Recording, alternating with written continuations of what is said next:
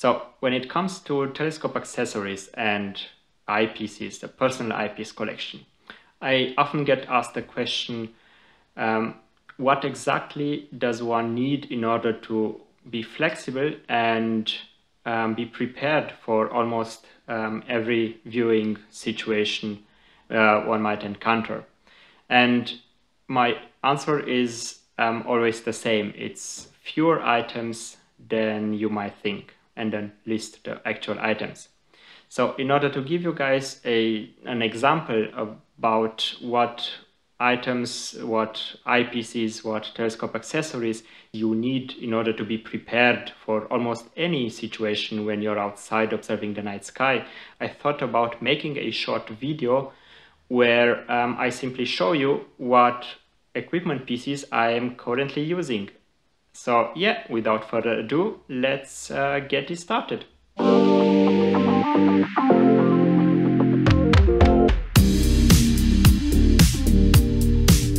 Hi, I'm Bogdan Damian and welcome to Video Observatory. If you're new to my channel, I like to talk about astronomy equipment. So if you're looking for this type of information, then hit that like button and subscribe. If you are already familiar with my videos and like them but haven't subscribed yet, then maybe consider doing so you don't miss out on new content. Here we have the storage case that I'm using. It's the PicTech 7305 and I like it very much. If you want to know more about this case, I encourage you to check out my review of this case after this video. So let's get on with the contents of this storage case. Here comes the 32mm SWAN eyepiece from Omegon. This eyepiece came with my 12-inch Pro Dub from Omegon, and I love it. It surprised me with a great build quality and sharp views with high contrast. I really enjoy the wide views it offers. Next, I have here a small cutout for some small items like a soft cleaning brush so I can remove eyelashes or bigger foreign objects that might have collected on the lenses of my eyepieces during observation sessions. A fine microfiber cloth for cleaning my eyeglasses. I don't like to use it to clean the eyepiece lenses because at night you don't see if there are any sand grains or solid particles on the surface. And if I try to clean the lens with a microfiber cloth, then this will definitely scratch the lens. So I better do this during the day when I can exactly see what's there on the lens. There is also an eye patch, so I don't have to strain my non-observing eye by constantly keeping it shut. It also keeps the eye completely in the dark, so when I switch to that eye, faint objects look a lot brighter. There is also a small bag with silica to absorb any moisture when the case is closed. This is something you typically find in the box when you buy electronics, so it's nothing fancy. Next is my trusted 2x Barlow lens from Tele Vue. It's a superb Barlow that I like because when I'm using it, the view quality doesn't suffer from the extra added lenses to the optical system. It's like it's not even there.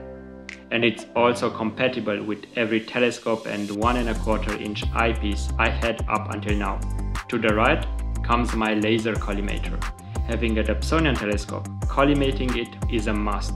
I usually collimate my telescope during the day inside my house.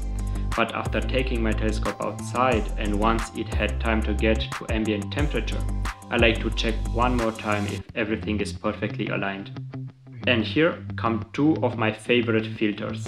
First is a variable polarization filter. It lets you adjust the opacity so that the brightness of the object you're viewing is just right in order for your eye to see the maximum amount of detail. It's especially useful for planetary observations when I observe bright objects like the Moon, Jupiter or Saturn.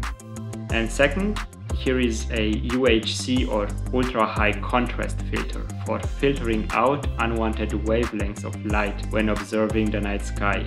It is especially useful for faint DSOs, as this filter allows only the visual light from DSOs to pass through, blocking everything else, thus making DSOs look brighter and with more contrast. And here on the bottom row, I keep my 1¼ inch eyepieces. The first one is the first eyepiece I actually bought, I think 10 years ago. it's the 6mm ultra wide angle from TES Optics. What I like about this eyepiece is that it's an inexpensive eyepiece, but with some decent optics.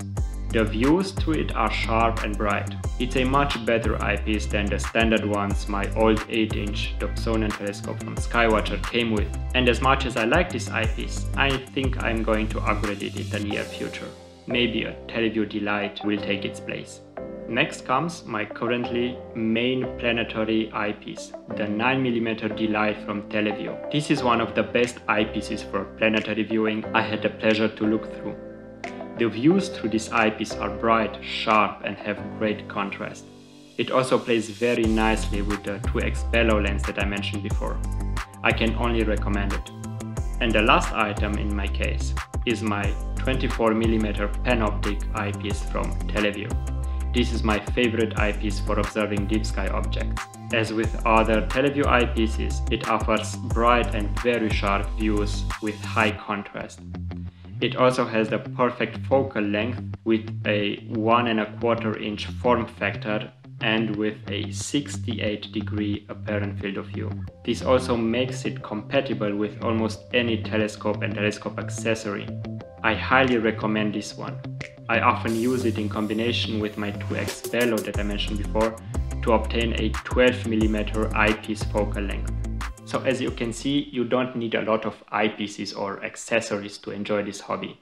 I believe that having 3 good eyepieces, one for low, for medium and one for high power views, a decent Barlow lens and 1 or 2 filters is certainly enough so that you're prepared for almost any situation when you're outside with a telescope.